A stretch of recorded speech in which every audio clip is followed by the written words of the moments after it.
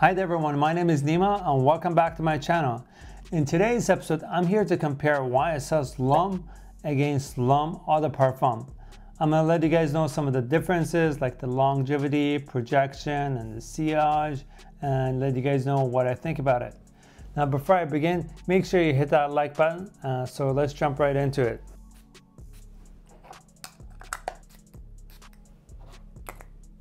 Okay, there we go. Let's start off with the EDT. Yeah, very fresh, floral, a little bit spicy, not too much. Yeah, the Eau de Parfum is more denser, it's more rich. I get some of this more sweetness, a little bit of booziness,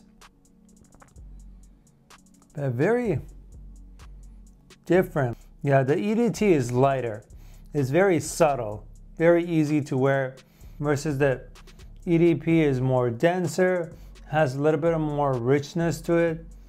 I get the boozy note here. So I also have sprayed on the test strips about 20 minutes ago the fragrances, just to get a rough idea of the dry down. Yeah, the EDT is light.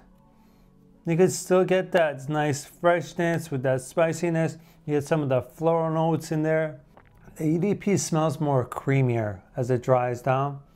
It's becoming more boozier. I get the woody notes, but it's more stronger obviously than the EDT. So far from my experience wearing these two, I think the EDT is better for the day wear and the EDP is better for the night wear. Now you can wear those anytime you like.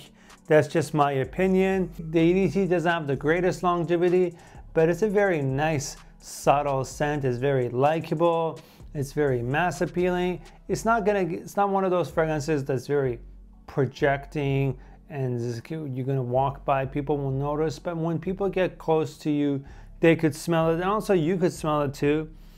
It's just a very beautiful woody floral scent. I really love this one, where the EDP has more of a sweetness to it. From the boozy note we get in the base, cognac. For the EDT, I get 5 to 6 hours, whereas the EDP, I get like 8 to 10 hours.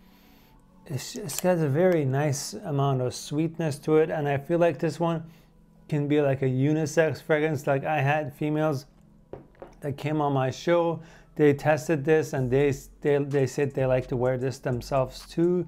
I really like both of them, but if you want something that's a better longevity, better projection, I would go with the EDP. If you want something light, easy to wear, I would go with the EDT. I feel like the EDT is better for those people who don't like strong scents, those people who are not really into fragrances and they just want something light, subtle, it's not gonna bother them as much. Get the EDT. If you're a fan of the L'Homme line, I feel like owning both of them will be great. They have their differences. Very good fragrance by the house of Yves Saint Laurent. Very masculine, easy to wear. You can't go wrong with any of these fragrances.